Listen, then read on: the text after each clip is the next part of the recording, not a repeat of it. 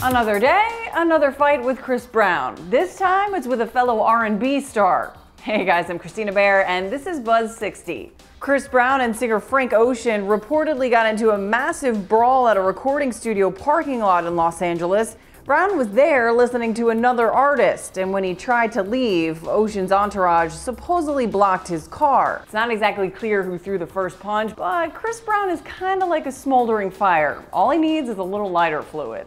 Several reports claim that Brown tried to shake Ocean's hand, but a member of Ocean's crew wouldn't have it, and that triggered the fight. But Ocean went on Twitter accusing Brown of jumping him, also writing, "Cut my finger, now I can't play with two hands at the Grammys." No charges have been filed in this case. But if this is how Chris Brown reacts over parking space in a lot, can you imagine him trying to find a spot in New York City?